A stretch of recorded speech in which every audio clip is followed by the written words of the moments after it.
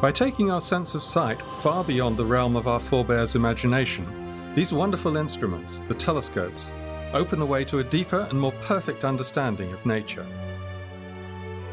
For millennia, mankind gazed out into the mesmerizing night sky without recognizing the stars of our own Milky Way galaxy as other suns, or the billions of sister galaxies making up the rest of our universe. Or that we are merely punctuation in the universe's 13.7 billion year-long story. With only our eyes as observing tools, we had no means of finding solar systems around other stars, or of determining whether life exists elsewhere in the universe. Today, we are well on our way to unraveling many of the mysteries of the universe, living in what may be the most remarkable age of astronomical discovery. I'm Dr. J, and I will be your guide to the telescope, that amazing instrument that proved to be mankind's gateway to the universe.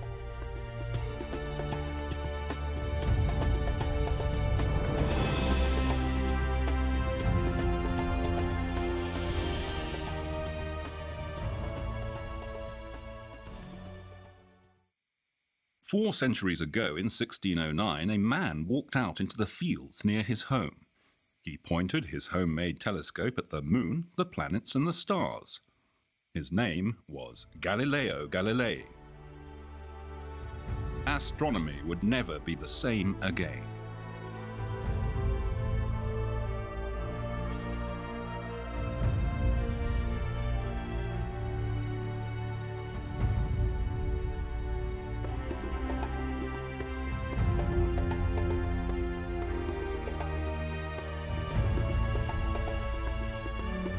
Today, 400 years after Galileo first pointed a telescope to the skies, astronomers use giant mirrors on remote mountaintops to survey the heavens. The telescopes collect faint chirps and whispers from outer space.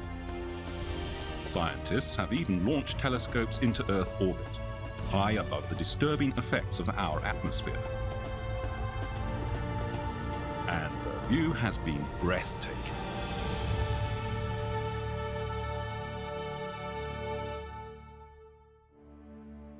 However, Galileo did not in fact invent the telescope. That credit goes to Hans Lippershey, a slightly obscure Dutch-German spectacle maker. But Hans Lippershey never used this telescope to look at the stars. Instead, he thought his new invention would mainly benefit seafarers and soldiers. Lippershey came from Middelburg, then a large trading city in the fledgling Dutch Republic.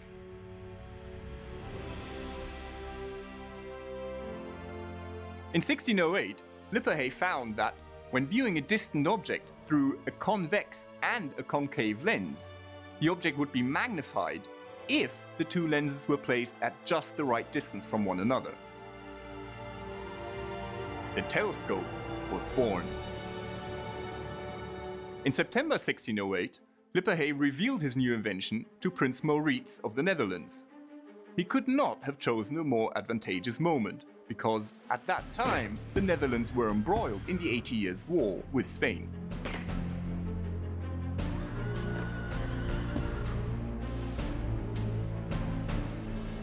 The new spyglass could magnify objects, and so it could reveal enemy ships and troops that were too distant to be seen by the unaided eye. A very useful invention indeed. But the Dutch government never granted Lippershey a patent for his telescope. The reason was that other merchants also claimed the invention, especially Lippershey's competitor Zacharias Janssen. The dispute was never resolved, and to this day, the true origins of the telescope remain shrouded in mystery. Italian astronomer Galileo Galilei, the father of modern physics, heard about the telescope and decided to build his own. About 10 months ago, a report reached my ears that a certain Fleming had constructed a spyglass by means of which visible objects, though very distant from the eye of the observer, were distinctly seen as if nearby. Galileo was the greatest scientist of his time. He was also a strong supporter of the New World view advocated by the Polish astronomer Nicholas Copernicus, who proposed that the Earth orbited the Sun instead of the other way round. Based on what he had heard of the Dutch telescope, Galileo constructed his own instruments. They were of much better quality. Finally, sparing neither labor nor expenses, I succeeded in constructing for myself so excellent an instrument that objects seen by means of it appeared nearly 1,000 times larger than when regarded with our natural vision. It was time to train the telescope on the heavens. I have been led to the opinion and conviction that the surface of the moon is not smooth, uniform, and precisely spherical, as a great number of philosophers believe it to be, but is uneven, rough, and full of cavities and prominences, being not unlike the face of the Earth.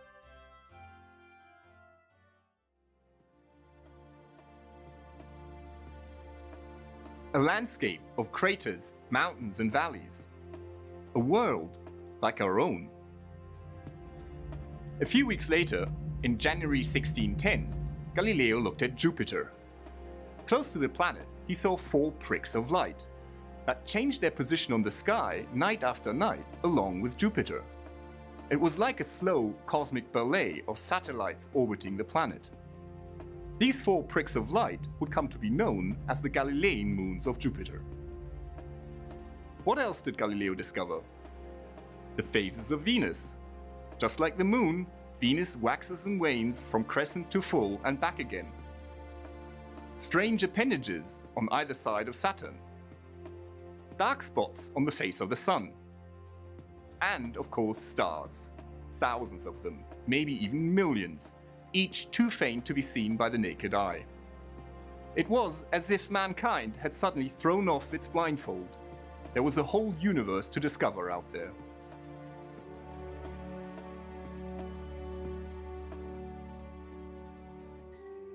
News about the telescope spread across Europe like wildfire. In Prague, at the court of Emperor Rudolf II, Johannes Kepler improved the design of the instrument.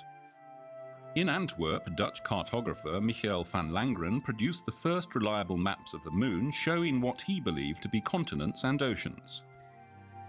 And Johannes Hevelius, a wealthy brewer in Poland, built huge telescopes at his observatory in Danzig. This observatory was so large that it covered 3 rooftops. But the best instruments of the time were probably constructed by Christian Huygens in the Netherlands. In 1655, Huygens discovered Titan, the largest moon of Saturn. A few years later, his observations revealed Saturn's ring system, something Galileo had never understood. And last but not least, Huygens saw dark markings and bright polar caps on Mars.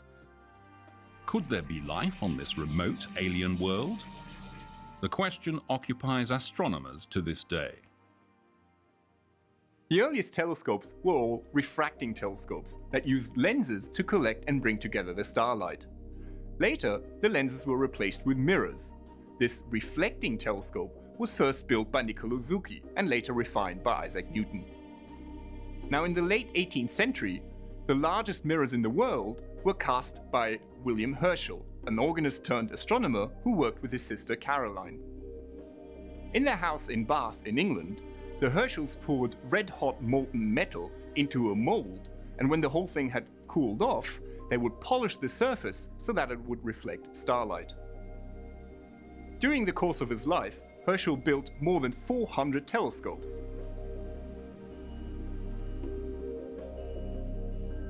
The largest of these was so huge that he needed 4 servants to operate all the various ropes, wheels and pulleys that were required to track the motions of the stars across the night sky, which is of course caused by the Earth's rotation. Now Herschel was like a surveyor. He scanned the heavens and catalogued hundreds of new nebulae and binary stars. He also discovered that the Milky Way must be a flat disk, and he even measured the motion of the solar system through that disk by observing the relative motions of the stars and the planets. And then, on the 13th of March in 1781, he discovered a new planet, Uranus. It was over 200 years until NASA's Voyager 2 spacecraft gave astronomers their first close-up look of this distant world. In the lush and fertile countryside of Central Ireland, William Parsons, the third Earl of Ross, built the largest telescope of the 19th century. With a metal mirror a whopping 1.8 meters across, the giant telescope became known as the Leviathan of Parsonstown. On the occasional clear, moonless nights, the Earl sat at the eyepiece and sailed on a journey through the universe. To the Orion Nebula, now known to be a stellar nursery. On to the mysterious Crab Nebula, the remnant of a supernova explosion. At the Whirlpool Nebula, Lord Ross was the first to note its majestic spiral shape. A galaxy like our own, with intricate clouds of dark dust and glowing gas, billions of individual stars, and, who knows, maybe even planets like Earth. The telescope had become our vessel to explore the universe.